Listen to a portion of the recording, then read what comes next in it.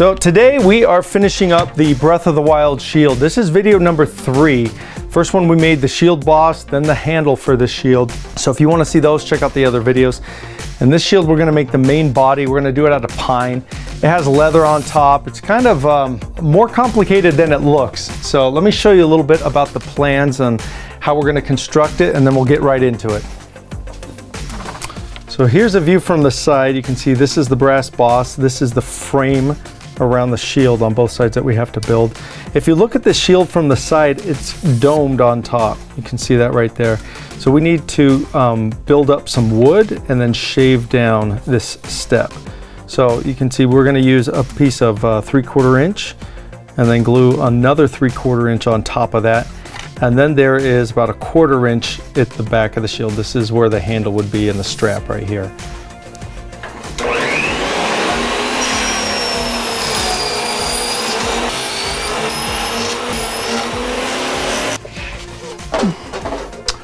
And that's that.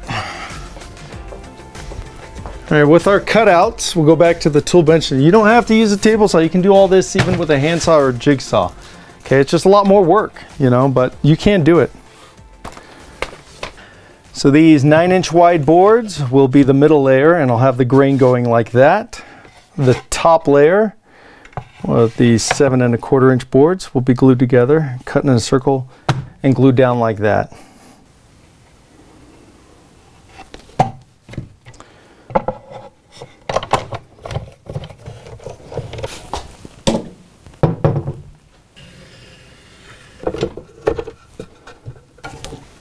And I will let these dry for, I don't know, a couple hours, and we'll come back.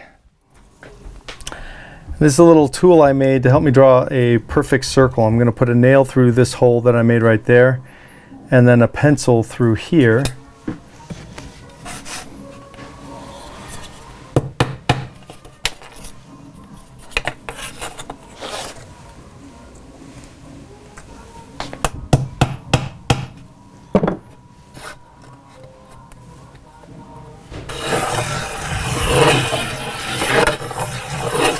Just like that. Same thing on this one. Tap the nail in.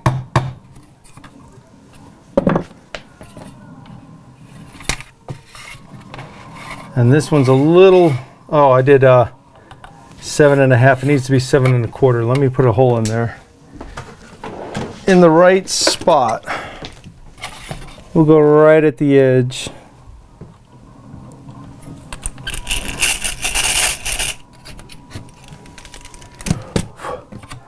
There we go, I drew it a 1/4 inch too big.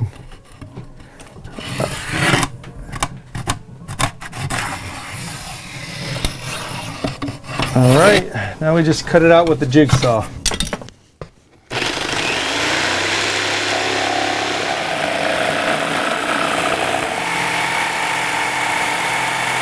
We want to make sure it's in the right spot. So how about we use this trick again.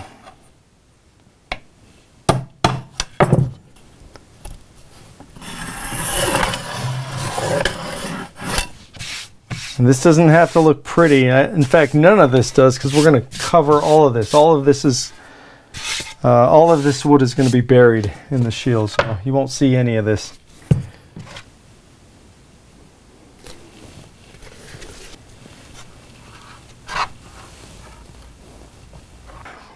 I'll flip it over. Make sure it doesn't go past the inside circle. I shouldn't see any of the inside circle. Because all of this is going to be covered, it doesn't matter if we mess up this surface.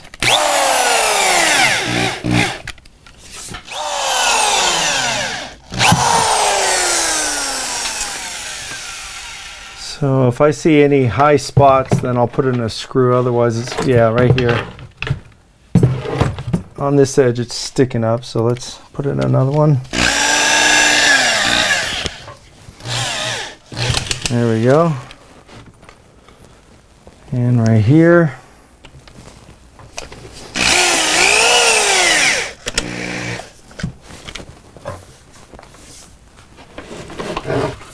Okay, that's about as much as we can do today. This needs to dry overnight, so I will see you guys in the morning.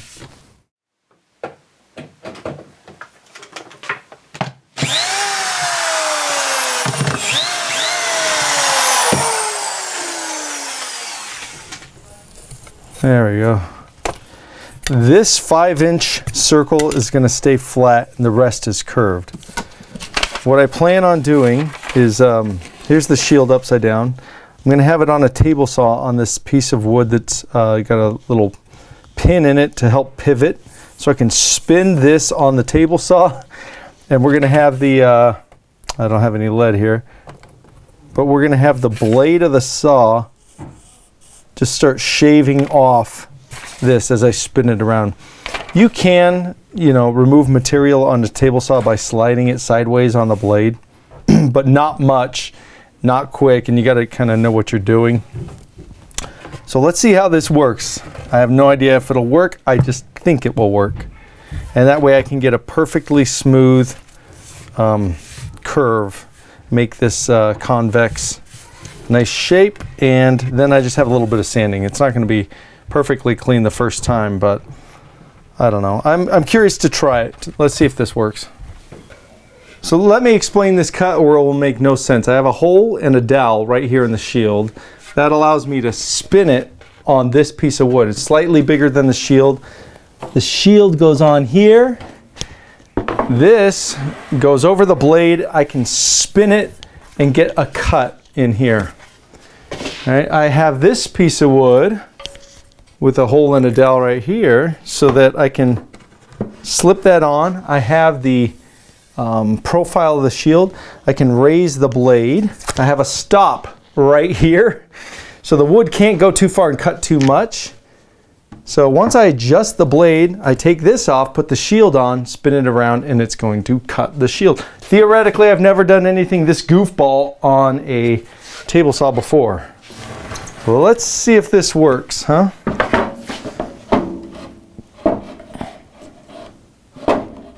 There's that hole right there. Now, it looks complicated, but it really only took me, I don't know, 8 minutes, 5 minutes to set this up. And I think in the long run, it'll give me, save me a lot of time.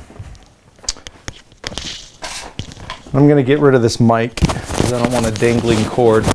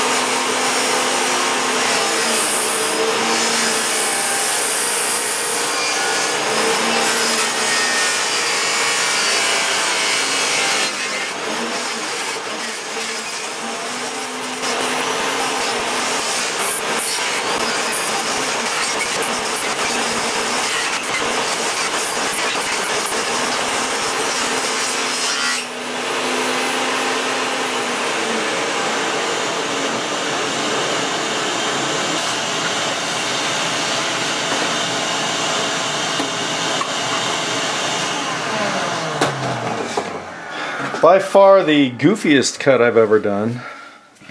Oh, look at that. That's not so bad.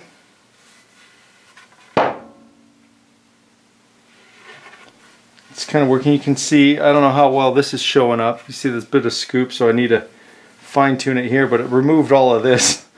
Let's keep going with it and see how this pans out. At least it's going to be symmetrical. Whether it's accurate, that's a different story.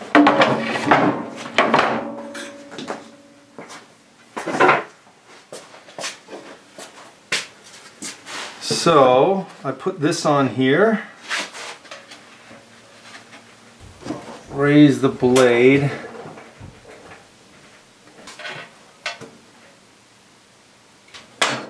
Now I'll move this stop so that it can't go too far and cut off too much material.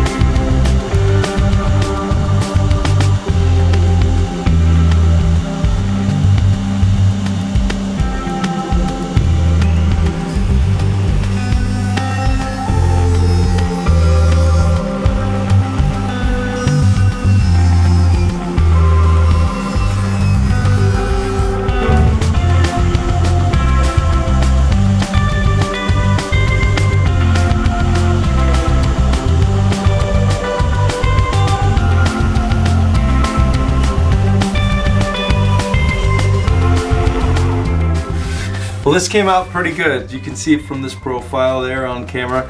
Nice soft arc. Now, I don't think I would be able to do this with a chisel and as accurate or near the same amount of time. So this was an effective way to do it. There was something I well, actually two problems I had. You can see here and here it started to cut too much. The saw went in. That was because when I was spinning it, it started to pull the wood away from the fence and cutting too much. So this piece of wood here clamped stops it from moving.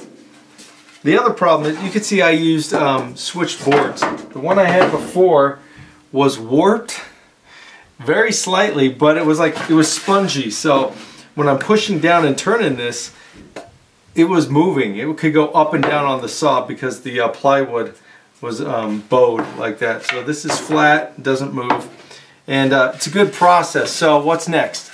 We sand this down, and I'm gonna do that tomorrow. It's really messy in here, and I think we'll do it, it's late, we'll do it outside maybe because of the dust.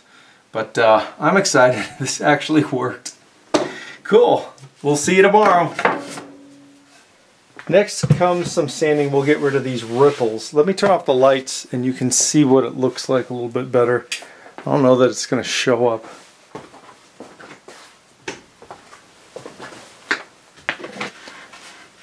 There you go. You can see it much easier now. All those little ripples will just sand right out. And any that are too deep, any mistakes that I made, like right here, we'll just put maybe a little bit of filler if it needs it.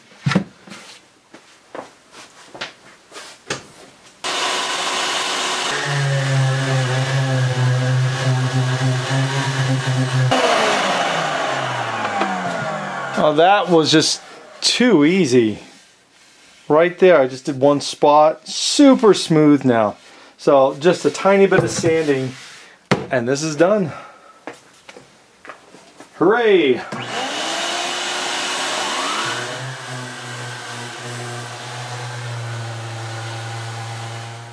Well, I thought we were done with this, but there's one more cut to do. I have to trim all the way around the edge because this is just a rough cut. So I put in, instead of a dowel, I just put in a little screw. That actually works a lot better than the dowel. Just find a screw head and a drill bit that's the same size.